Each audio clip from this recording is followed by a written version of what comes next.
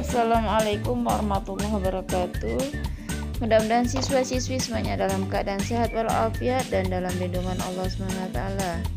Baiklah, kita bertemu lagi dalam pelajaran biologi. Kali ini kita akan membahas mengenai sistem endokrin atau hormon pada manusia. Tentunya tujuannya adalah untuk mengetahui apa saja hormon-hormon yang ada pada manusia dan apa fungsinya. Baiklah, simaklah materi pelajaran kita ini dengan baik. Sistem endokrin atau hormon pada manusia.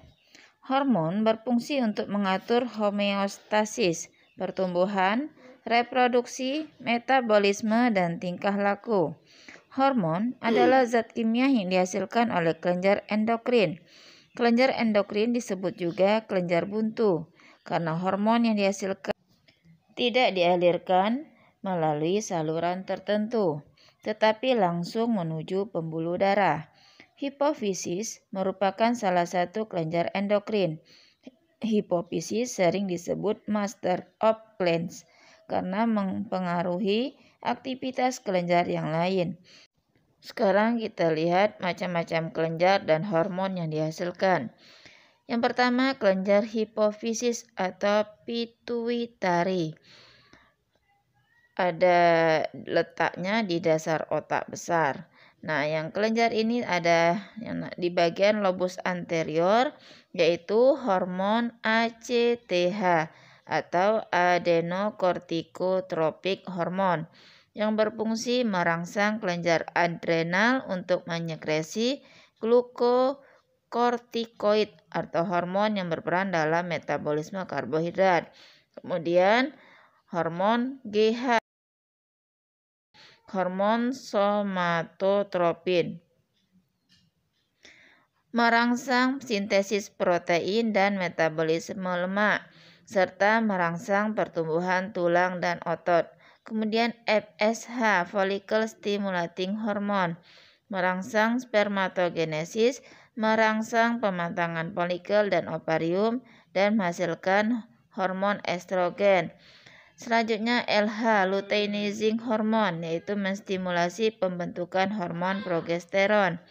Selanjutnya ICSH, interstitial cell stimulating hormone, yaitu menstimulasi produksi testosteron.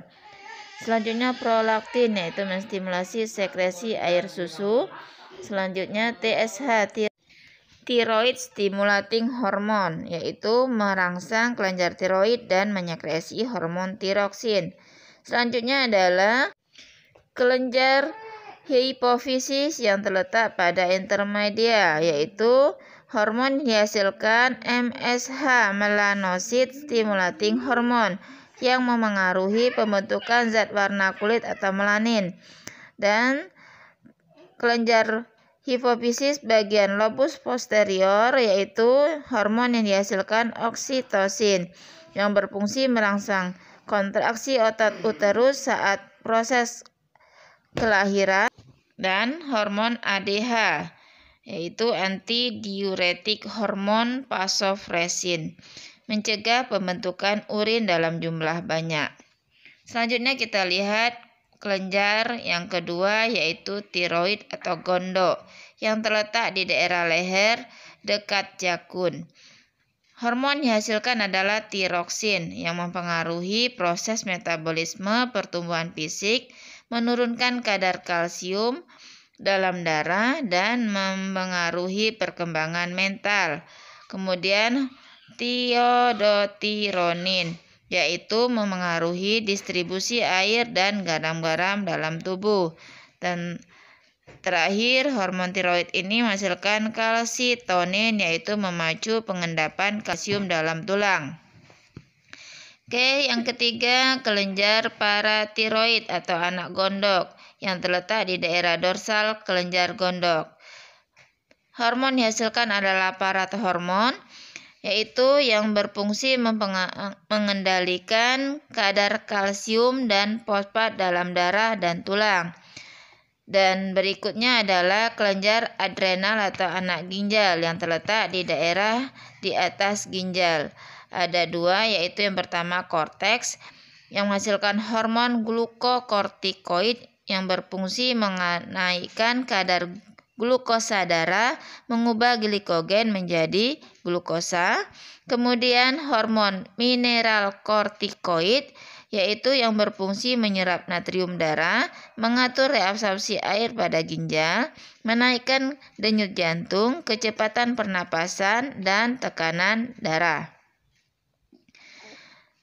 Berikutnya masih dalam kelenjar adrenal yaitu medula yang memproduksi hormon adrenalin atau epinefrin yang berfungsi mengubah glikogen dalam otot menjadi glukosa dalam darah, dan juga noradrenalin yang berfungsi bekerja secara antagonis dengan hormon adrenalin yaitu berfungsi menurunkan tekanan darah dan denyut jantung.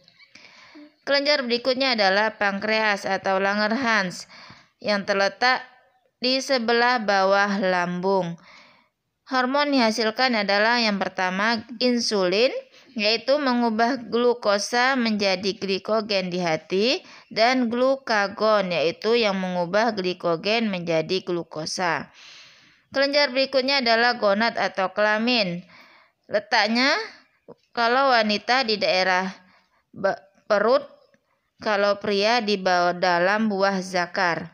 Nah, pada wanita hormon dihasilkan adalah estrogen yang pengaruhi berfungsi menentukan ciri pertumbuhan kelamin sekunder wanita, dan juga progesteron yaitu yang berfungsi untuk penebalan dan perbaikan dinding uterus. Nah, sedangkan pada pria hormon dihasilkan adalah testosteron yang berfungsi menentukan ciri pertumbuhan kelamin sekunder pria. Kelenjar berikut adalah timus atau kacangan yang berada di daerah dada. Fungsinya adalah untuk sistem imun atau kekebalan. Demikian materi pembelajaran kita kali ini. Nah, biasa Ibu akan memberikan pertanyaan untuk kalian. Yang pertama adalah tuliskan hormon-hormon yang terdapat pada lobus posterior hipofisis dan fungsinya. Kemudian yang kedua, tuliskan hormon-hormon yang terdapat pada bagian korteks anak ginjal dan fungsinya. Dan terakhir, tuliskan hormon-hormon yang terdapat pada pankreas atau Langerhans dan fungsinya. Demikian, Bu akhiri. Assalamualaikum warahmatullahi wabarakatuh.